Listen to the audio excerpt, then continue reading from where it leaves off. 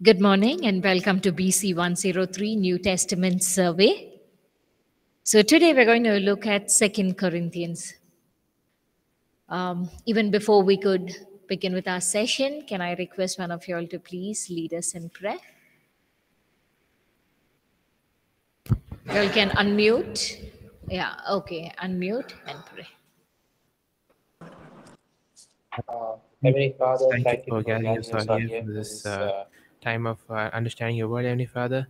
Help us to understand, have a good understanding of your word, Heavenly Father. Bless Dynam, Heavenly Father. Help minister through her, Heavenly Father, this new teaching, new understanding of your word, Heavenly Father. And thank you very much for bringing us all here, Heavenly Father, to learn something new, Heavenly Father. Bless all those who are present here, Heavenly Father, and lead us mightily to all this class, Heavenly Father. In Jesus' name we pray. Amen. Amen.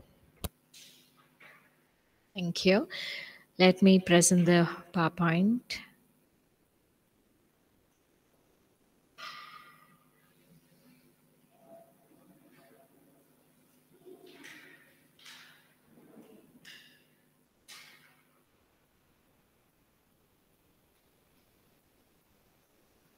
Okay, so all of us can see the PowerPoint presentation.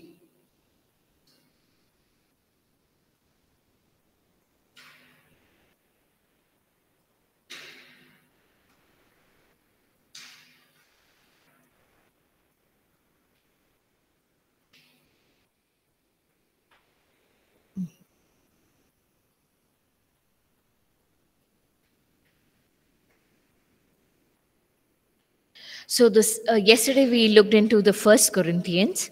Today we're going to look into the Second Corinthians, which is, and we all know that Paul's second letter to Corinthians, even though it is called as the Second Corinthians in our Bible, there are multiple clues within the letter that it is not the second letter, but then Paul wrote four letters, of which the first and the third letters are missing. So Paul started the church at Corinth in his second missionary journey. We get to know that when we study the book of Acts 18. We also see that the main purpose of his writing, okay, the main purpose of him writing the second letter was the report that he got. The first time was very disturbing report. That was the leading for him to write the First Corinthians. Now the Second Corinthians was, again he gets another report, and this time the report is to do joyful. And so we can see that the five-fold purpose of him writing the Second Corinthians, which are: the first one, to assure the saints that the author, that is Apostle Paul, had the believers of the Corinthian church in his heart, so that in all his dealing with them, it was for their good. Yes, in First Corinthians we saw that sometimes he was very stern, he was a little hard on them, but then there was a reason behind that. He wanted to see their life been changed. He wanted to see the Corinthian church believers have a transformed life. So that was one of the reasons why he was stern. And in the second letter we see that he's been joyful, because he's seen certain believers in the church being transformed and turning to be good. So the second purpose of him writing this letter was that he rejoiced. He's showing that I rejoice in your transformation, because the people in the second Corinthian, the believers in the Corinthian church have now accepted the gospel, and they see their lives were transforming and changing. The third reason of him writing the letter is to ask for alms. There was a famine in Jerusalem, which we will look into the later part of it. And for the Jerusalem church is asking alms with all the believers, with all the churches of which he started. So this was one of the reason in Second Corinthians letter is asking for alms with the Corinthian church.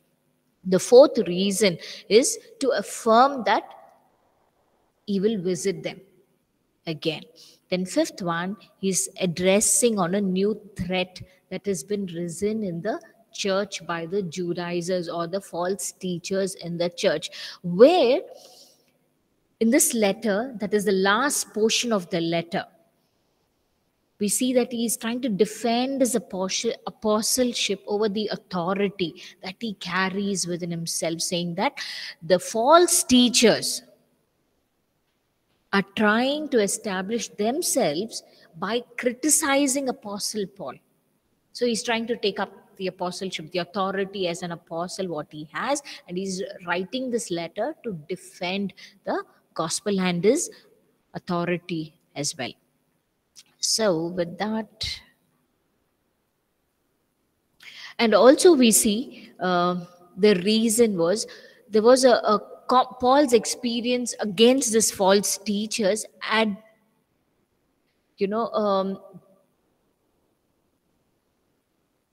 okay, he was very serious about defending these false teachers, because he has birthed the church in Corinthians with a lot of hardship, and he cannot give it up like that to these false teachers who are deceiving, who are sharing a deceiving gospel. So here we see Apostle Paul coming against these false teachers and trying to withstand his authority, saying that he was appointed by God, and his apostleship that God had given it to him. And Paul also accused these false teachers by saying that they were they were against the gospel. They were against the gospel. So we will move ahead and see what Apostle Paul is trying to explain.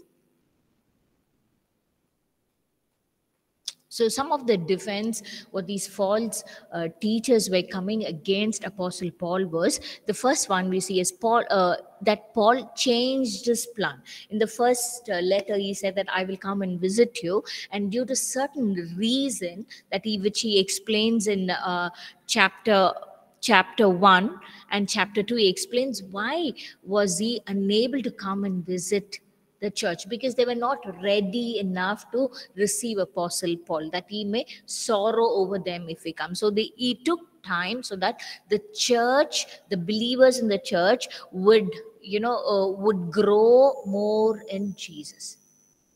So that was one of the reasons that he could not visit them. But the false teachers took that as an advantage, and they came against him, saying that you did not keep your word. You said that you will visit the church, but you didn't visit the church. The second was, Paul felt the need to vindicate his apostleship against the false teachers, that he needs to justify that he is not wrong. Okay.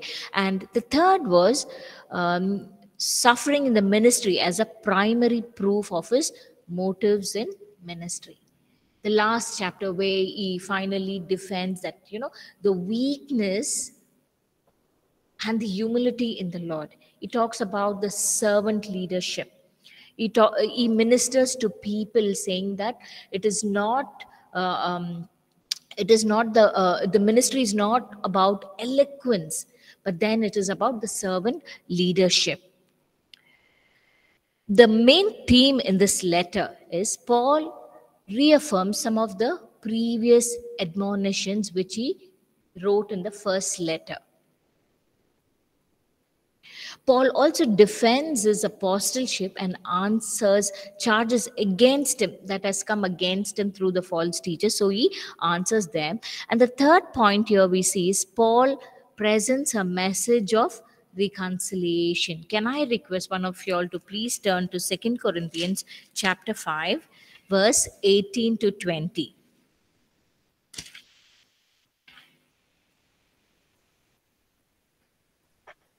Now all things are of God,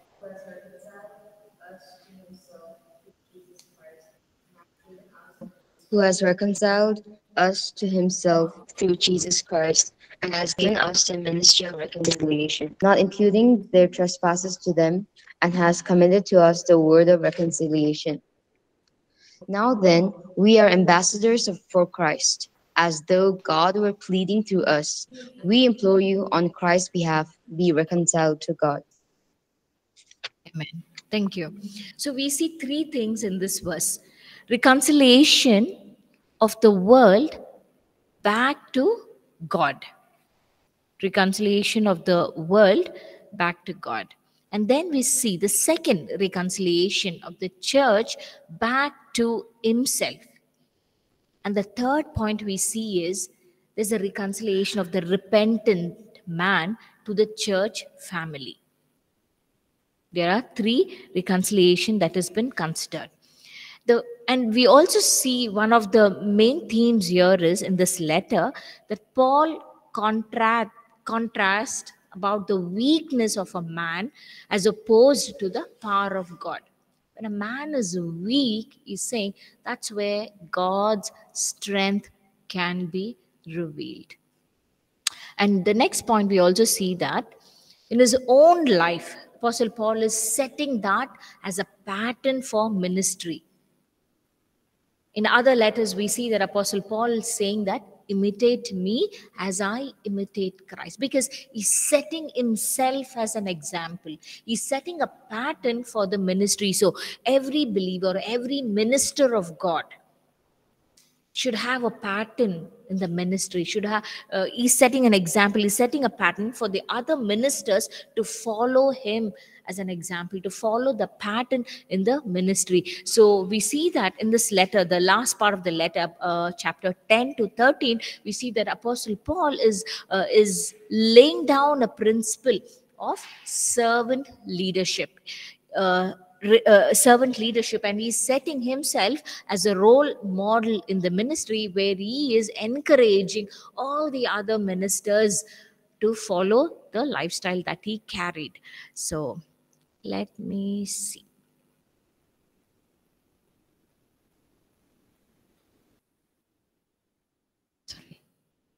Yeah. So every minister, he's setting an example in this. Every minister should be like this in the ministry. So what he says, he goes ahead and he lists certain points that we find in this letter. I thought I list all those points. So as a minister, we need to flow in this ministry, that is comfort and deliverance, forgiveness. We need to be filled in the Spirit. We need to have a life of faith. We also see the reconciliation is very important. And we need to be approved by God when we serve him. How? Whenever we minister in word, the Spirit of the Lord will demonstrate by the Spirit of God. And then we see the restoration. We also see the message in this letter about giving, about the generosity fund. And then the meekness, yet being bold. That is, in our weakness, God's power will be strengthened. The 10th is suffering. Yes, in the ministry, as a minister, we need to endure certain suffering that comes our way. We also see about humility. Humility should be in our nature. And lastly, we see discipline. Every minister of God should have certain discipline that needs to be upheld in our life. With that, we also see some of the unique features of this book. That Paul opens his life in a more personal way in this letter, where apart from the letter to Philemon, in this letter, he shows himself very personal. We see that he shares some of the interesting details of his life, where he shares about the several experience of his life, like how he escaped from the Damascus when they were about to kill him, kill Apostle Paul, and when they were searching for him, he escaped from Damascus through a basket. He shares that instance here in chapter 11, and then in chapter 12 he also shares an instant where in his prayer time he was caught up in the spirit in the third heaven. His personal experience during his prayer time he shares. He also shares some of the personal struggles that he had. In chapter 12, he says that there is a thorn in his flesh. And in chapter 1 or chapter 6 and And also in chapter 11, he says, he shares some of the personal sufferings that he's enduring in the ministry. So ministry is not about it's going to be easy like the bed of roses, but no, in ministry there are suffering. And as a minister of God, how we can endure it. So Apostle Paul, considered to be the great apostle, a great minister of God who wrote 1/3 of the New Testament, the life in the ministry was not very pleasant for Apostle Paul. He had to endure suffering. He had to go through certain sufferings in the ministry. He had to face the persecution within the church itself against him. The church that he birthed himself came against him. That's what we will see in this letter little further. He also shares some of the related to gifting and stature. In chapter 11, we see that he does not come with eloquent in speech. And in chapter 10, he says he's inferior in stature, which the false teachers took that as an advantage. Can we turn to 1 Corinthians chapter 2?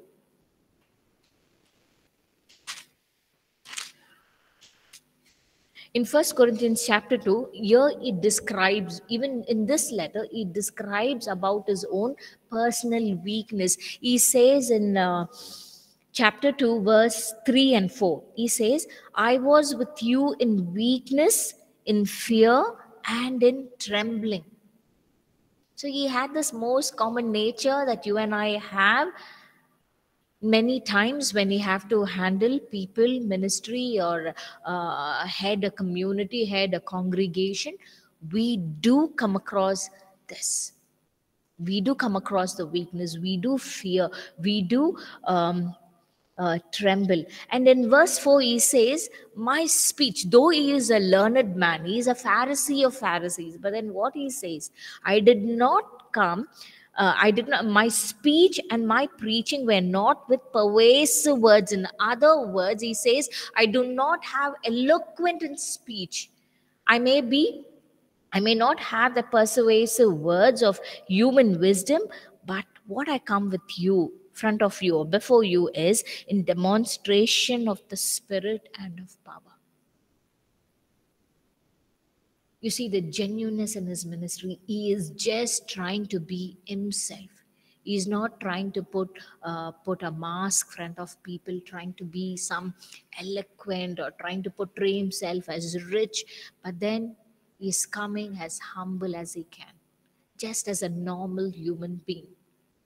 And he's very clearly saying, I just come with the simple words, with what I could communicate. But the thing that I come is, there is a power of God that backs me up. The Spirit of the Lord demonstrates, He backs me with what I say. There's a genuineness in his ministry. Well,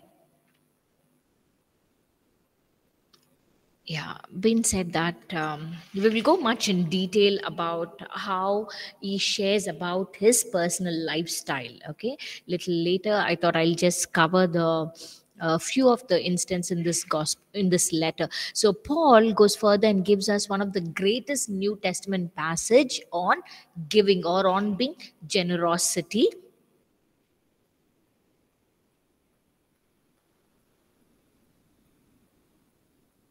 And then he also shares some of the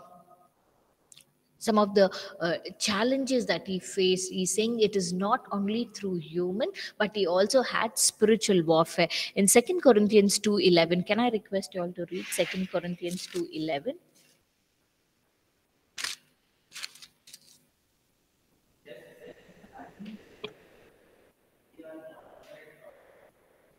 So yeah, he's saying it is just not human, it is a warfare. The Satan should not take advantage of us, for we are not ignorant of his devices. So here we see that in this gospel, he portrays that Satan is a god of this world. He's the serpent, he's the angel of light. He also goes further and says that he is the adversary who tries to keep them from doing what is right. And he also says in chapter 11:3, he says, Satan is the one who seeks to corrupt the mind of people. Because that's where, when we see further how the believers in the church come against Apostle Paul. So he says it's not they who's trying to come, but then the Satan who's seeking to corrupt their mind and making them to come against him. And in chapter 4, verse 4, chapter 4, verse 4, can I request one of you all to read?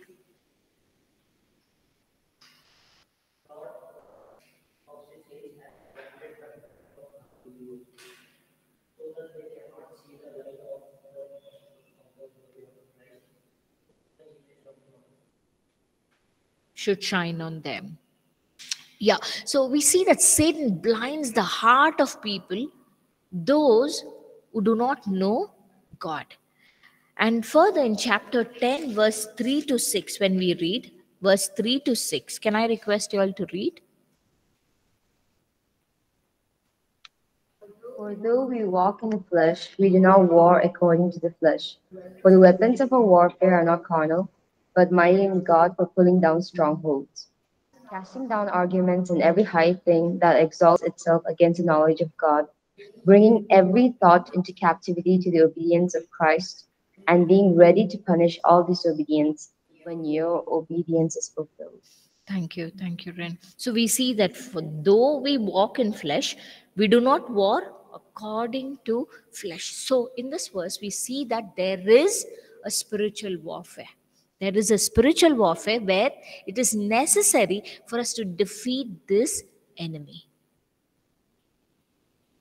Okay, we said that the whole, we in Second Corinthians we have about 13 chapters. Okay, let me change the slide. Okay, so we have about 13 chapters, and these 13 chapters is divided into 3 portions. Okay, we can look into our slide. The first chapter, from chapter 1 to chapter 7, we see Paul's reconciliation with the Corinthians. And chapter 8 to 9, we see he's talking about the forgotten generosity. Why he had to talk about the forgotten generosity?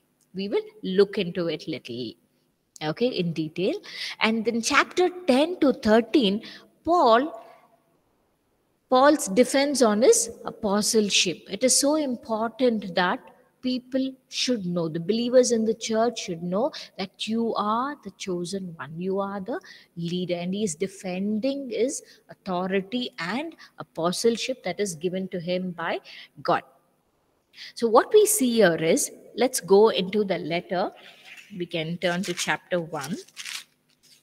Yeah. So what we see here is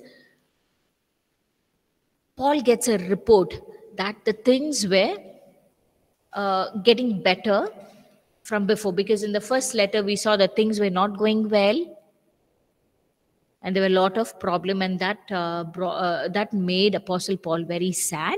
But here we see that certain believers were getting transformed, getting changed, but still there is certain problem in the church. So he wrote the first letter to correct those problems, and in the second letter Paul is teaching that those who are rebelling against the authority, that is against the leadership, so he's trying to write in this letter and tell them and to assure that God has appointed him. So Paul wrote this letter to assure that he was stern and little hard on these believers was because he loved them. He wants the believers to change and have a transformed life where they will be more in Christ likeness. So that's why he writing the second letter saying that I love you. And that was one of the reasons why I wrote a stern letter to you all in the first time. So in this letter, we see the 3 sections. And Paul opens up the letter by saying, I thank God of all mercy and comfort, who brought peace and encouragement to me by hearing a good report this time. And this has encouraged him.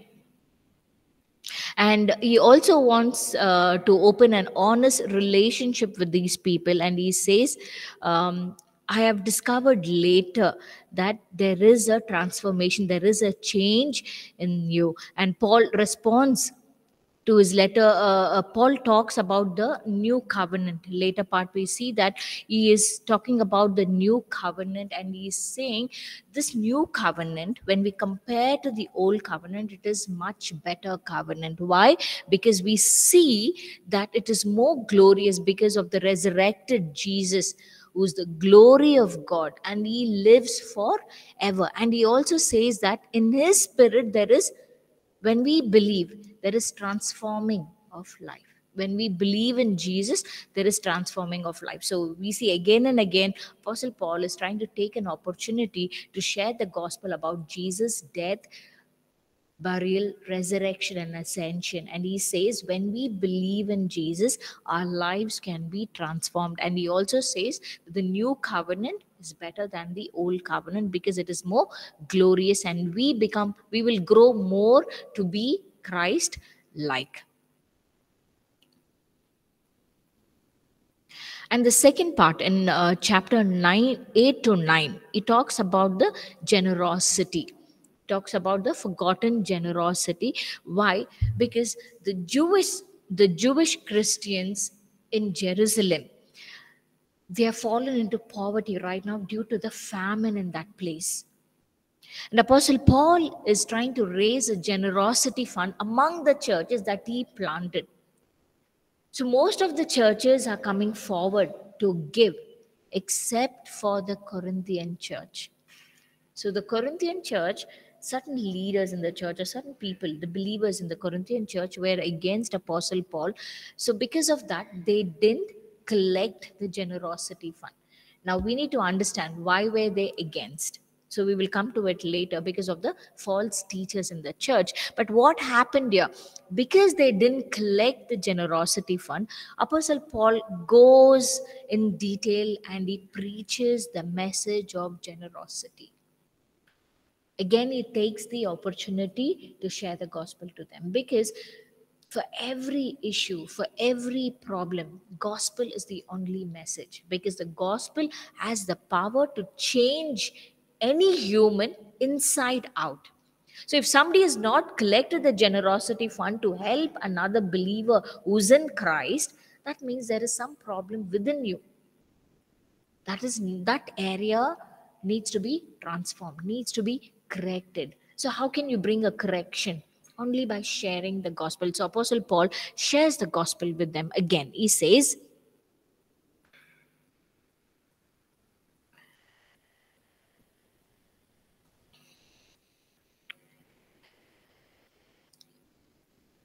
the generous grace of our Lord Jesus, who was the Messiah, that even though he was rich, for our sake he became poor, so that through his poverty we might become rich.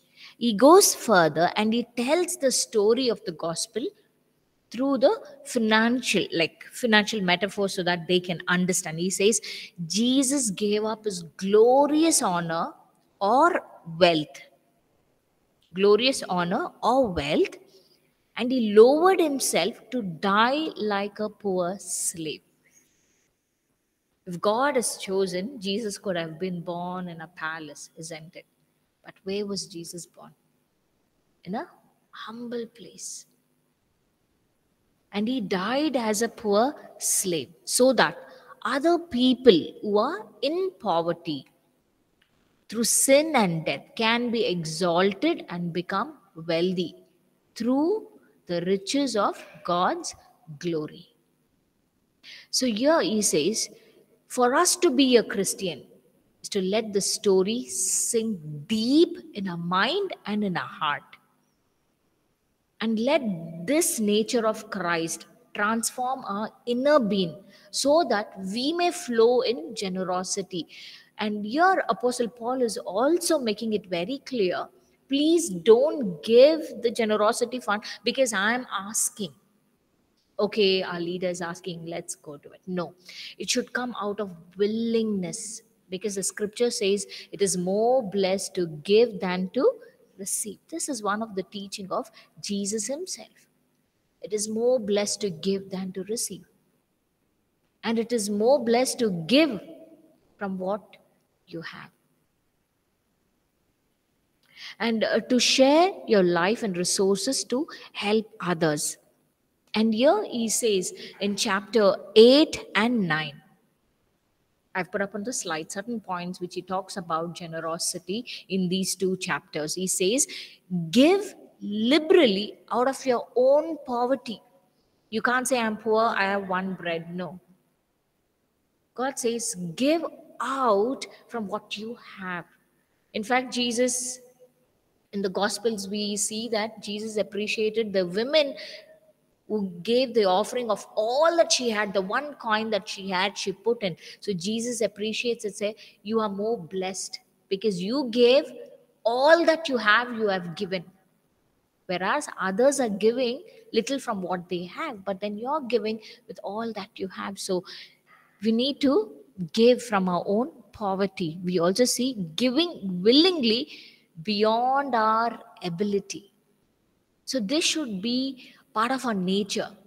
This is what Christ likeness, a transformed life can be, where we give willingly beyond our ability. And in chapter 8 verse 5, it also says, giving ourselves to God first. Giving ourselves to God first. So it's not only about finance, giving out money, giving out material things. No. God is also looking how you give yourself to God first in every area.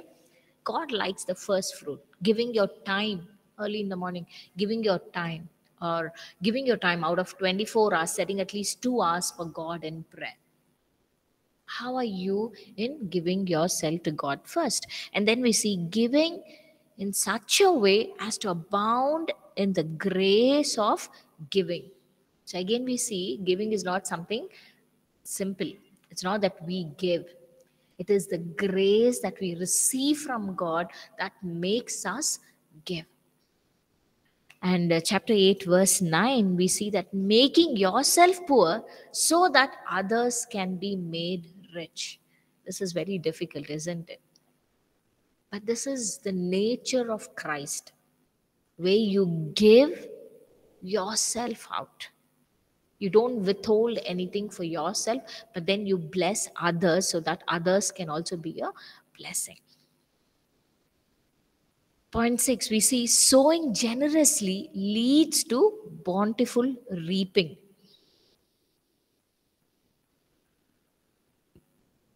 Because it is contagious. Generosity is contagious. Giving should be done purposefully, not haphazardly. Giving should be done cheerfully and not grudgingly. Only when we give cheerfully, there is a blessing, there is a reward from what we give. And ninth, we see giving in faith leads to multiplication. Giving in faith leads to multiplication. 10th, spiritual blessing comes upon giver. Everything that you give. That's what the scripture says. Even if you give a glass of water to a prophet, you will have the reward of a prophet. Everything that you give. Your time, your money, water, material things, everything as a reward and as a blessing.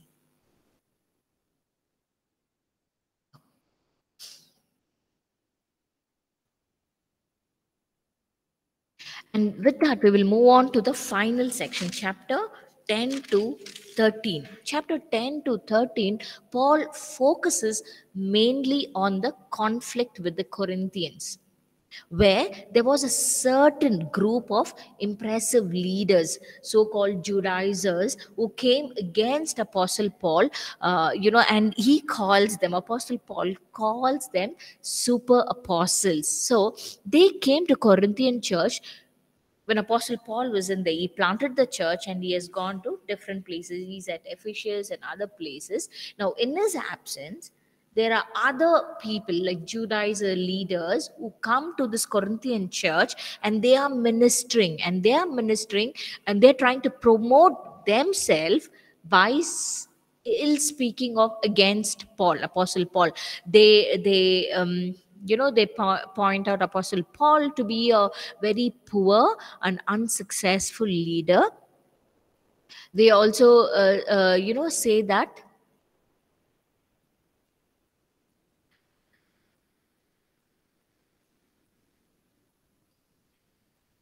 they actually say that he's not eloquent in speech. But then we, knowing Apostle Paul, who was a Pharisee of Pharisees, he's a well learned man. He knew the Bible.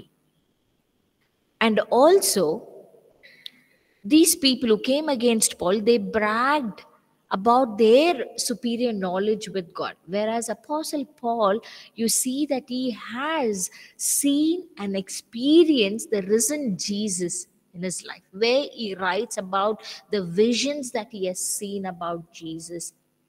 And he also writes about the heavenly encounter. But more importantly, we see that Apostle Paul is given his entire life to the mission of Jesus, where he sacrificed himself. He sacrificed his comfort and stability, and he never asked the Corinthian church to give him or help him with money or to support him in his ministry. In fact, we see that Apostle Paul, he supported himself by a tent making business. He never asked anyone for money to help him. But then these super apostles or the false teachers who are in the church, in fact, they are charging the people with a big amount. They are taking money from the people, and they are blaming Apostle Paul for that. But Paul is making the statement very clear that I take care of my own living. I do not come to you for any money for my personal thing. I only asked to help the Jerusalem church who are going through famine. We, being one body in Christ, we need to be there to help each other during the time of difficulty. But then I didn't come in front of you to ask money to support me or my ministry, whereas I supported myself with my tent making business. Apostle Paul also goes ahead and he refuses, against these false teachers, and he says that I may be imperfect and weak in my stature. But then, in all my inadequacies, I see God's love and God's grace being with me. In fact, he also says when he seeked God, when there was a thorn in his flesh. Now, this thorn in the flesh, we exactly, some scholars have a debate on that. It may be some sickness that was there as a thorn in the flesh. Some scholars say that, the false teachers who were coming against his ministry or not allowing him to flourish in the ministry. But then here he makes it very clear that God told him, when he see God against this thorn in the flesh, God told him that my grace is sufficient for you. My power is made perfect in your weakness. So don't worry about your weakness, for only in your weakness that I can reveal my strength. Now, this can be the same message to every minister of God who are seated here, who are hearing online, or much later in our e-learning. Don't worry about your weakness, because the Lord says, as the Lord said to Apostle Paul, that he's saying, in your weakness, my strength will be revealed. It is an opportunity that in our weakness, we seek God. We seek more of Him. We say, Lord, you be with me. Just like how Apostle Paul said, I may not be eloquent in my speech. I may not be as strong in my stature. But Lord, here I am. Here I am. I may be imperfect in my stature. And here Apostle Paul is saying, God is saying to Apostle Paul that my grace is sufficient for you. And Paul also concludes the letter with a very sober warning to the Corinthians. He says that they need to check themselves.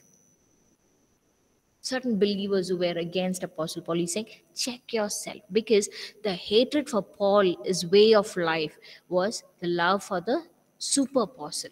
If they hated Apostle Paul, because the scripture also says, one man cannot serve two masters. So if they hated Paul because they went toward the teaching of the false teachers. So the false teachers were trying to put down Apostle Paul and put themselves up. And here Apostle Paul is writing to those believers. He's saying that you may hate me, but then you hate me because you love the false teachers and their teaching. It all shows that you have not taken or received the fundamental message of Jesus, which was taught to you. So basically, you were not living like the transformed believers of Jesus. So he invites them. He's not forsaking them. He invites them once again and saying, I humbly request you all to come back to the love of Jesus. And in the letter of Second Corinthians, we see that it gives a very unique side. It gives a very unique side of Apostle Paul and the paradox set before by the cross of Jesus. So we see that the cross challenges our values. One way of seeing the world, and we value success, education, wealth, but then, front of God, what is the greatest value? The greatest value before God is humility, weakness, because his love and power were made known through the suffering of Jesus, death, burial, resurrection, and ascension of Jesus by the work that Jesus did on the cross.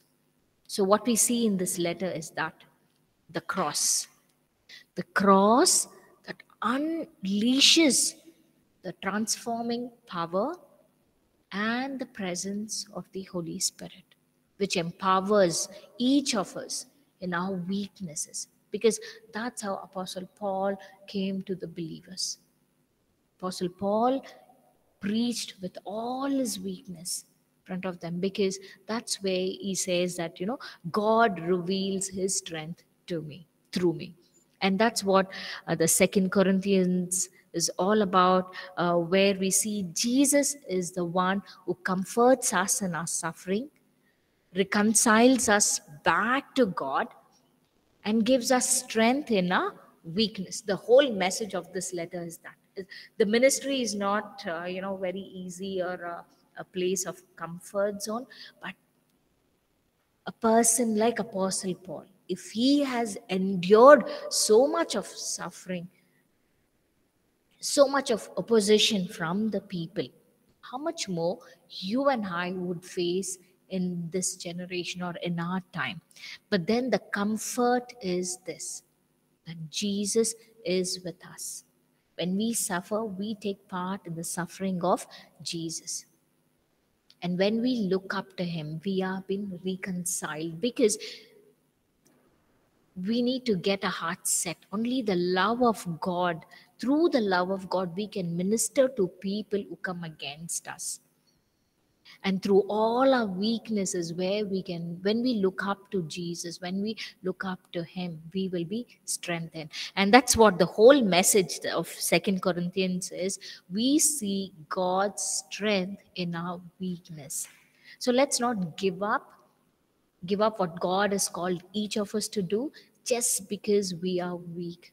If you see, when you look back at the early church, most of the disciples and the apostles, in fact, were weak. They were ineloquent. But then it was the Lord's strength that backed them up. It was the Lord who enabled them to speak. That's the promise that God is giving to each of us today, that I will back you.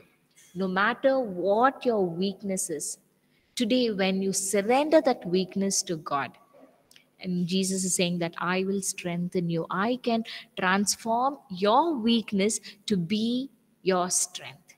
So every weakness, today as we study the letter of Second Corinthians, let's take this time as an opportunity to surrender our weakness to God, and let's seek God, saying, God, here I come before you, surrendering my weakness to you. And I pray that you will strengthen my weakness. You will change this weakness to be a strength to serve you in your kingdom. So, can I request, as we have 3 minutes, can I request one or two to, unmute and raise your voice and pray?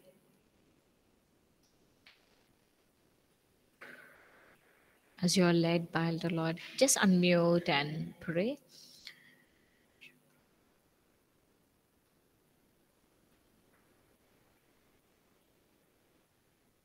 Nina, Rin, Sri Radha, anyone can pray, or Sean.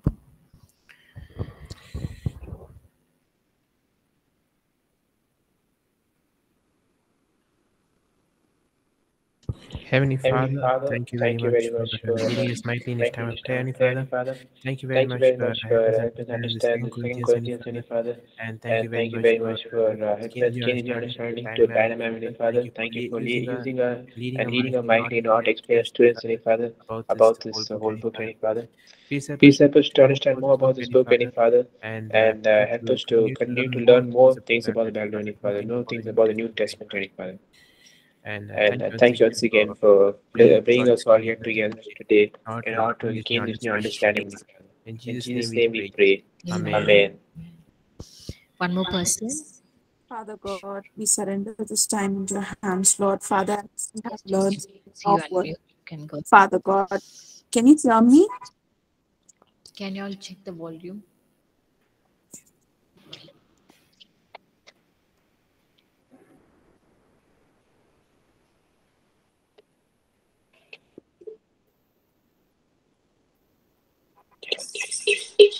Yes, Jacqueline, we can just go ahead. Father God, Father, as we surrender, Lord, at this time at your feet, Father God, Father, we want to surrender each of us into your hands to the truth of your word, Lord. You have spoken to each of us, Lord. Father, it is not our weakness, Lord, but you see us as your strength, Lord. You love us, Lord, and you have given us your strength, and your grace is sufficient for us, Lord, more than enough, Lord God. Help us, Lord, to trust in your grace, in your strength, in your word, Lord, to proceed in the way that you want us to go, because you are showing us the path, Lord. And we do not need to fear anything. Even our own weakness, Lord, cannot prevent your purposes in our lives to be fulfilled, Master God. You have chosen each of us, Lord, to live for you and to glorify your name. It is all about you, Jesus. Father, as we surrender this time, Lord, each of us in our own way, where we are struggling, Lord, at that very point, help us to yield ourselves completely to you, Father God. It might be different for different people, Lord, but Father, as we give this time into your hand, Father, I surrender myself, Lord. Father, the calling that you have called me to be, the purposes that you have called me to live, Father, help me, Lord, in Jesus' precious name. Amen. Amen. Thank you, Sean. Thank you, Jacqueline. Thank you so much for joining in today's session. So let's meet next week with the next book, next letter to Galatians. Thank you. God bless. Okay. Yeah.